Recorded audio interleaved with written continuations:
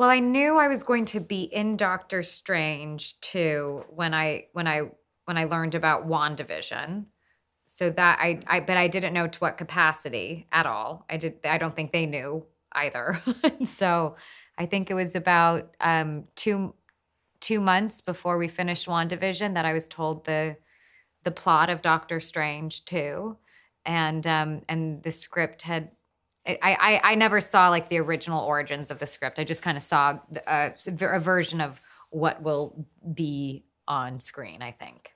I think people should see WandaVision before seeing this film, and as well as Doctor Strange 1 and, Infinity War and Endgame potentially, and then they would have a good package going into some background information on these characters. But if not, I do think we try and also do little light brushstrokes of exposition without being too heavy-handed so that people can come in and watch this without having seen the other films.